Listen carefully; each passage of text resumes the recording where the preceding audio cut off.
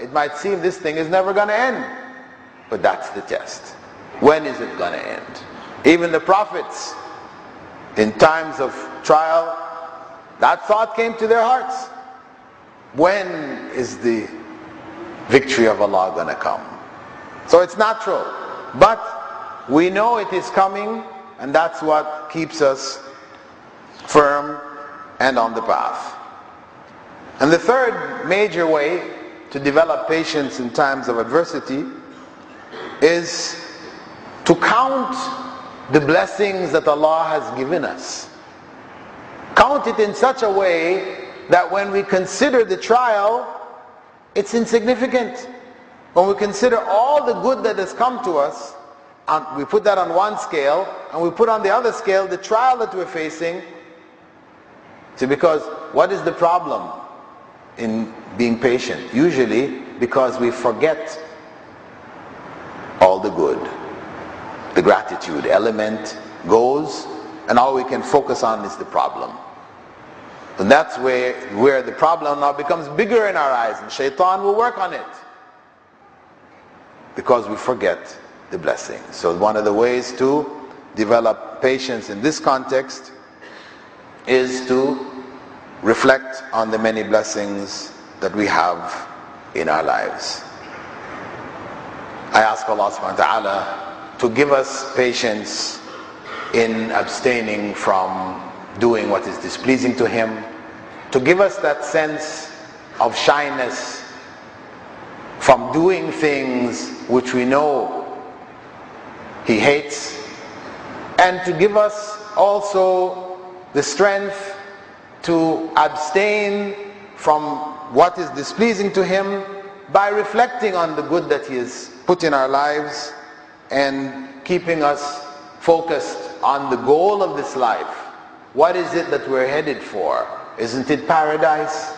Then it's not going to be cheap. Help us to realize the price and the value of paradise so that we would abstain from what is displeasing to Him.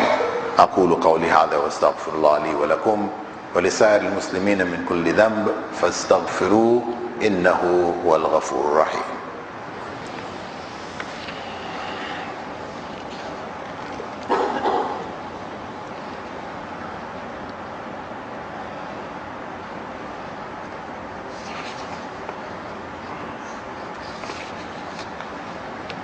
Alhamdulillah, wassalatu wassalamu ala rasulillah. All praise is due to Allah, and may Allah's peace and blessings be on the last messenger of Allah. When we consider patience,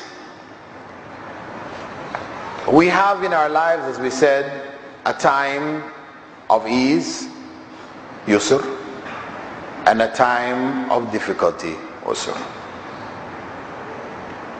And patience is required in both times.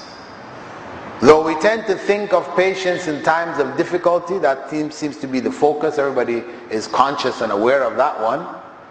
Patience in times of ease, this is not only as important, it is in fact more important. Because patience in times of difficulty, that is something which believers and disbelievers share. Even the disbelievers can be patient in times of difficulty. Why? When they're faced with a difficulty which is beyond their control, they can say to themselves, well, no point getting upset. I can't do anything about it. I'll just have to bear it. Or they may stop themselves by saying, I'm a man. I should show my manliness. I should be able to bite the bullet, take it like a man. So they can be patient in those times of trial. And the believer, though his motivation for being patient should be beyond those points, but in the end, he is faced with something similar to what the disbeliever is. So disbelievers can be patient in times of difficulty. But in times of ease, this is when patience is rare among the disbelievers. And this is when the trial is the greatest. Patience in times of ease. And that's why we find some verses in the Quran which sound a bit shocking if one doesn't understand what is Allah talking about here.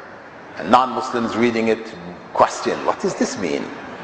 For example, in Surah Al-Munafiqun, verse 9, where Allah says there, Ya ayyuhalladhina amanu la tulhikum amwalukum wa la awladukum an dhikrillah wa man yaf'al dhalika fa ulaika humul khasirun. O you believe, do not let your riches or your children divert you from the remembrance of Allah. If any acts in this way, it is to their own loss. And we also find in Surah Taghabun, verse 14, Ya ayyuhalladhina amanu inna min azwajikum wa awladikum aduwan lakum fahdharuhum. O you who believe, truly among your wives and your children are enemies to yourselves, so beware of them. You know, what is Allah speaking about here? Our children, our wealth, our wives, for women, husbands. What makes them our enemy? Is it because they get into arguments with us? They may do things which are displeasing to us, etc. Is it about that? No. What it's speaking about is our love for them. That our love for them would cause us to do what is displeasing to Allah. Our children want certain things, whether they're toys, whether they're videos, whether they're clothing, whatever. They want certain things. And though we know that these things are not good for them, these things are not pleasing to Allah, but the child keeps crying, oh Father, Dad, why not? I'm a good boy, I did this, you promised me that. All the stories come out until you feel you have to buy it for him. So you buy it. Or your wife, the wives. They ask for certain things. We know it's not really appropriate. It's not good. We really shouldn't have it in our homes. It's not good for them. It's not good for the home. But because of our love for them, desire to want to please them, that they will be happy. And the husband should try and make his wife happy. Wives should make their husbands happy. But there are limits. There are limits. If we make them happy and make Allah unhappy, then we have failed. So this is where they become an enemy. And actually, when one of the companions, Ibn Abbas, was asked about this verse, he said actually the verse was revealed concerning an individual who had accepted Islam and brought his family into Islam with him in Mecca. Then when the Hijrah came, it was time for Hijrah, it was almost at that time, so he decided to make the Hijrah, but his wife and his children stopped him from making the Hijrah. They didn't want to leave Mecca because this was their place, they grew up, this is their families, everybody to go and leave that and set off.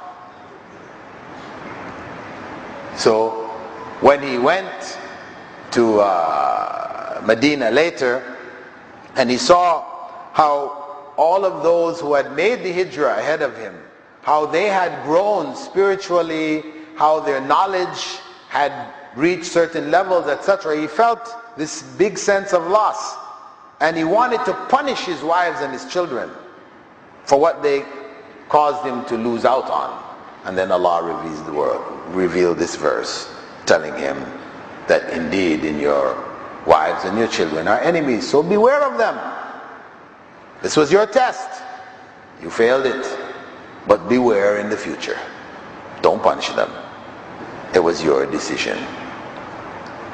So why patience in times of ease is considered far greater than in times of difficulty, as I said before, was on one hand because of the fact that anybody can do it, even disbelievers. Also, it is the fact that in times of ease, you have a choice. In times of difficulty, really, you have no other choice. You're forced. It's either be patient and get through it, or tear your hair, jump up and down, scream, and it doesn't do anything anyway. So you have no choice. Whereas in ease, the time of ease, you can easily avoid patience then, because it's a choice. So this is the test that we're faced, and we said that patience is something which is a great blessing from Allah subhanahu wa ta'ala, but it is something which we can learn. Patience takes many different names depending on the circumstances. In times of battle, patience could be called courage to stand before the enemy. In the times of anger, patience would be called self-control. So patience has many different names. We call it a variety of different things under different circumstances. But it all has to do in the end with controlling ourselves, abstaining from saying or doing or acting upon things which are in fact displeasing to Allah subhanahu wa ta'ala. And the Prophet ﷺ had said, وَمَن يَتَصَبَّرْ يُصَبِّرْهُ اللَّهُ. Whoever pretends to be patient, Allah will eventually give them patience.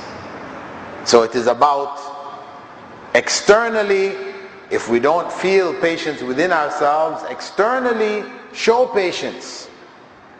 And if we continue to do it, eventually it will be internalized. This is the way. This is the route which Prophet Muhammad ﷺ gave us. And he was the prime example, which is why Allah subhanahu wa ta'ala had instructed us to pray for peace and blessings on him, saying, Ya ayyuhalladhina amanu,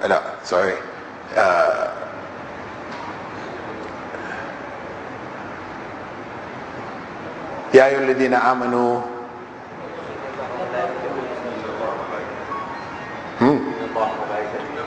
شكرا.